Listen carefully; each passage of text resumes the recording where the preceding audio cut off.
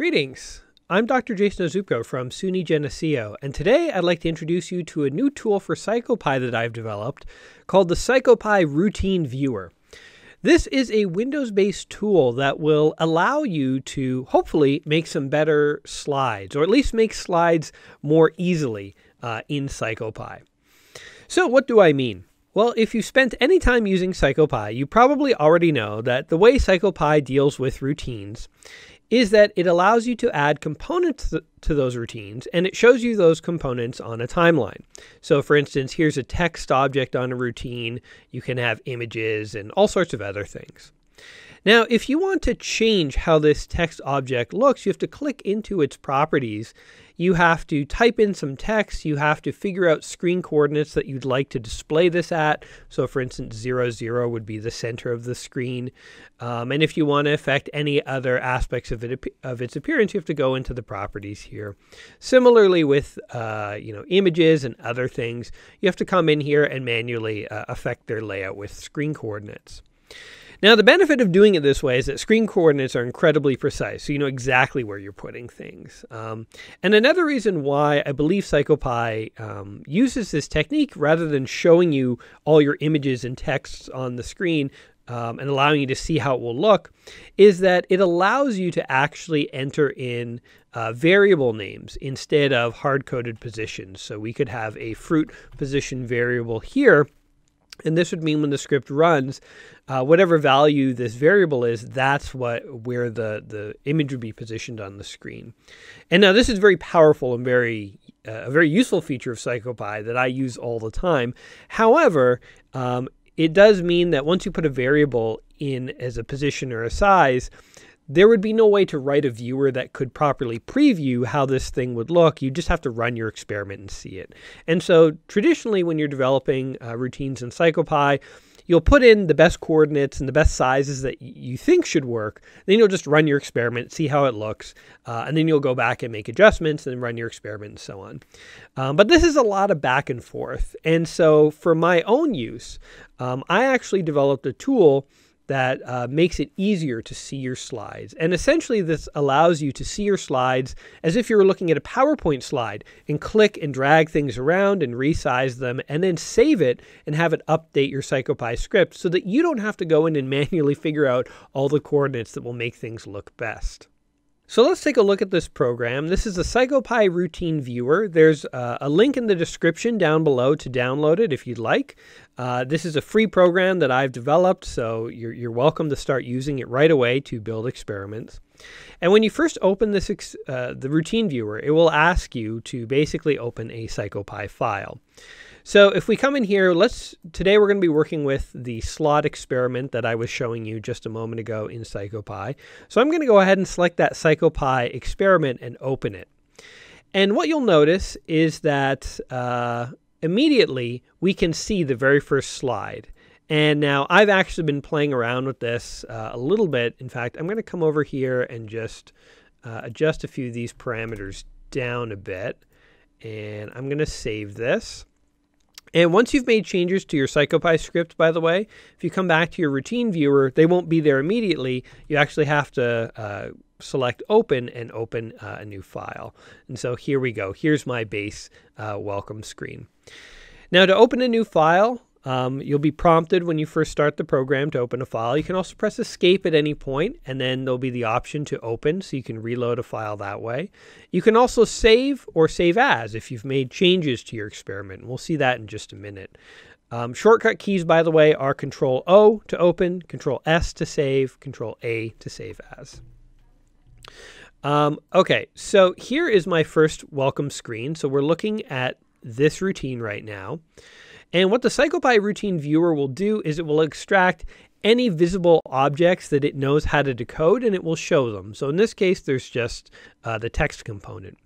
The welcome keys are still there, and the PsychoPy Routine Viewer isn't going to mess around with any of that code. So it won't interfere with or cause problems for any of your PsychoPy scripts, at least as far as version 22.2.4. Now, one of the nice things is this is just like PowerPoint. You can edit your text live and see how it will look.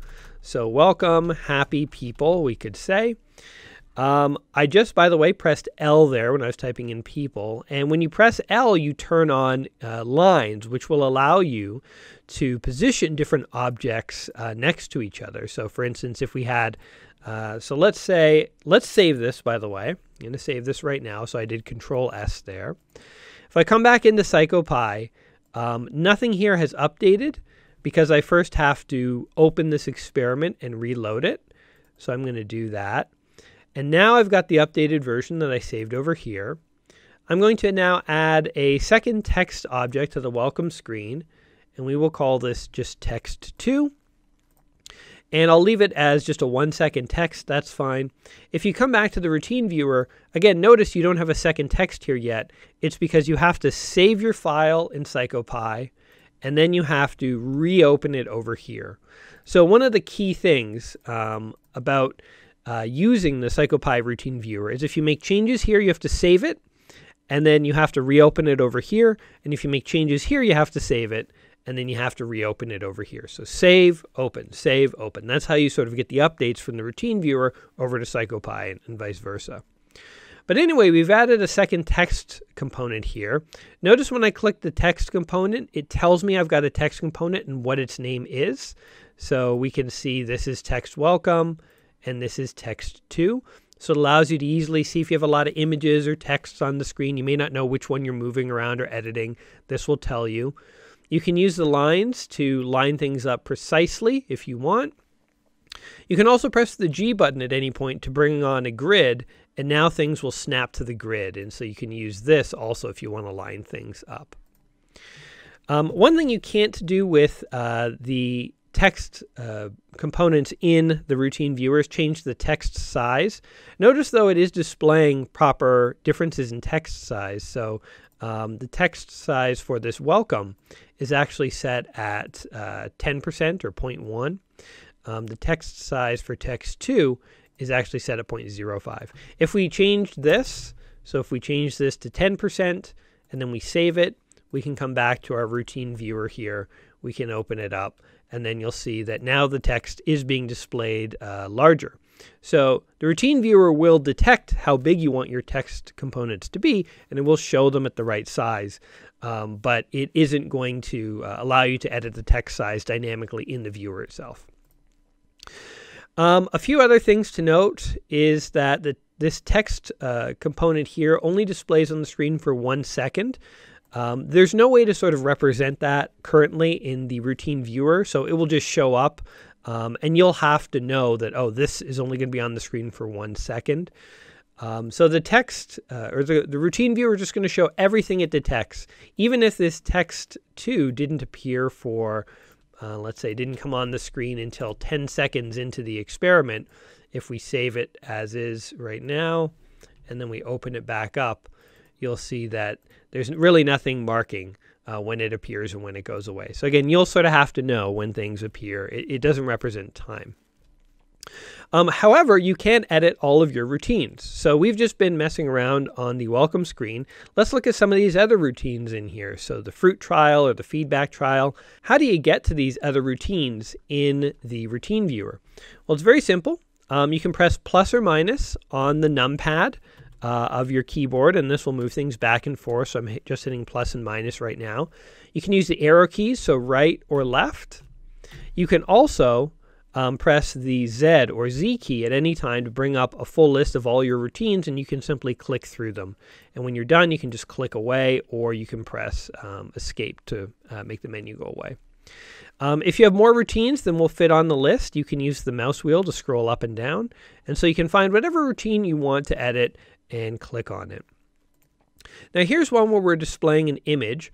Notice that over here, the image, I am specifying in PsychoPy which image to display, and the routine viewer detects that, and it will preview the image just like I'll see it in PsychoPy. So that's quite handy. Also for images, you can resize these. The size of the text components that we were looking at before is just determined by the text you write in there. But the size of images can be controlled, and so you can actually scale your images and see how they will look. The routine viewer will detect text objects, images, buttons, polygons, and scales right now. And I'll show you all of those today. And most of those can be resized. If you come to a routine where you have an image, and maybe this image, so for instance, this is the feedback slide. Maybe this image is set by the script, or maybe there's a variable name in here, feedback image, something like that. The routine viewer isn't going to know what to show, so it's just going to say missing image. This doesn't mean your experiment is broken or that it won't work. It's just saying that for as far as the routine viewer is concerned, it doesn't know what preview to put in there, so it's just going to say missing image to let you know that there is an image there. It just doesn't know what it's supposed to be. Now let's just add a few more things to our welcome slide here. Let's take a look at, let's see here, polygons. So we'll add a polygon shape, and let's add a button, and let's add a scale, and we'll see how those all appear. Now, buttons by default have no size, and so I'll show you what happens if you put a button that has no size. If you put a size, it will just show up like an image like we just saw, and it will be scaled and positioned according to how you entered it. But if you happen to forget a size, what will it look like? So let's just do that, and let's add a slider scale. So we will say slider welcome, and how about it can range from thank you to no thank you, sir.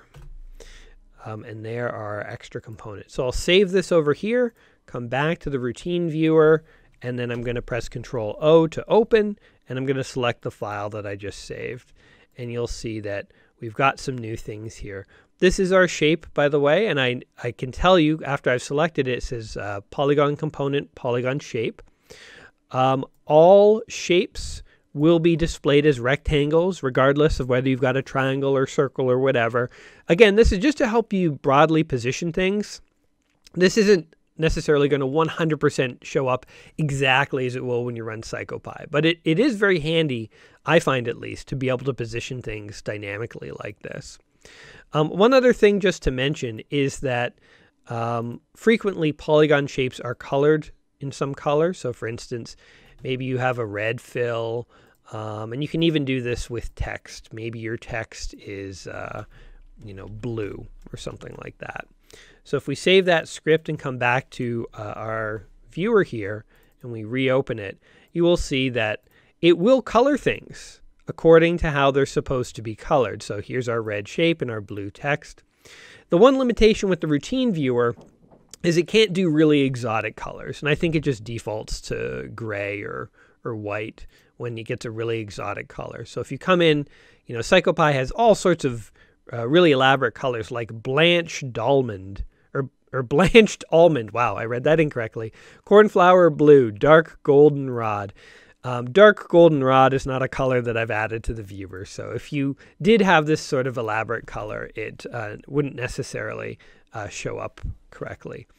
So if you typed dark goldenrod, that wouldn't show up correctly. However, if you did just use the parameters that PsychoPy gave you, so for blanched almond, it's 1.834 and 0.6078. If we do that, then the routine viewer actually will detect the proper colors. You can see there's our lovely blanched almond color. So color names, it has the basics, but if you add in actual color, RGB values, it will show whatever. So the routine viewer is pretty flexible like that. So there's our shape. Here's our text. Notice there's this little dot here that says click here. This is our button, by the way. We forgot to assign it a shape. The routine viewer will still show it. It'll show up as the tiniest green dot, but you can come in here and resize it.